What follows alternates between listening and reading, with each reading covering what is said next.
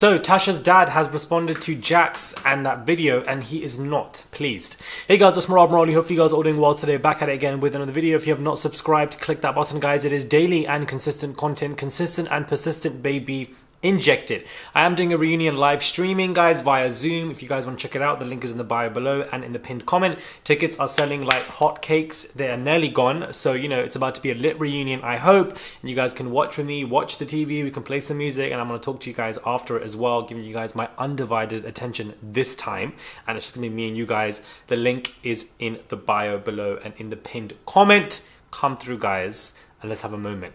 Anyway, let's get into this video where Tasha'S dad has responded defending Tasha, as he should, where he is responding saying some people grow and mature from their Love Island experience, some of them don't. It is what it is. Basically referencing to the fact that Jacques has not matured from his experience, hasn't learned much, and I do think that, you know, there could be points to what Tasha'S dad is saying, because somebody like him was very emotional as he was about to leave the villa. It was all too much for him, and then he left, and now he's become like, you know, this kind of spokesperson for ADHD, you know, when doing interviews, but then it looks like he's back to his old ways in these, you know, Instagram stories. The way he's speaking of Tasha was very similar to how he spoke to some of the contestants in the villa.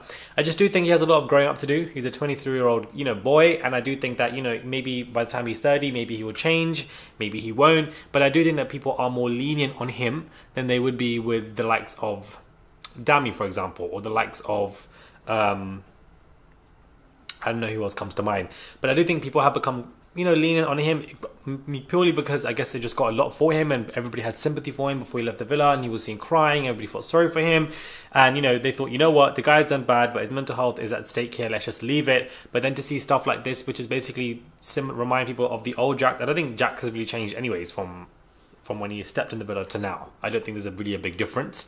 Only our perception of him changes. So I'm glad that Tasha'S dad is, you know, taking a stance, because Tasha herself doesn't choose to respond. Even in the villa, she always chose to just, you know, not really respond or give back the same energy that Luca and Jacques. She always chose not to give back the same energy in that regard.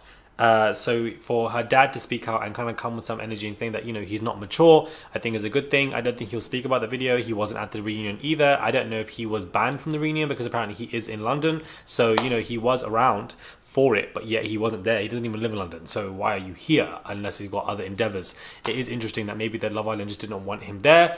But, you know, I do expect it's going to be a juicy reunion, and I can't wait for it. Let me know your thoughts are, guys, when it comes to this quick Love Island nuggets. There's so many of these Love Island nuggets, guys, flying around. Just trying to get them all into a video. Yesterday I was very ill, so unfortunately I was unable to be daily and consistent, but here I am today, thankfully. Subscribe to the channel, click that button. It is daily and consistent content, and I'll catch you guys soon.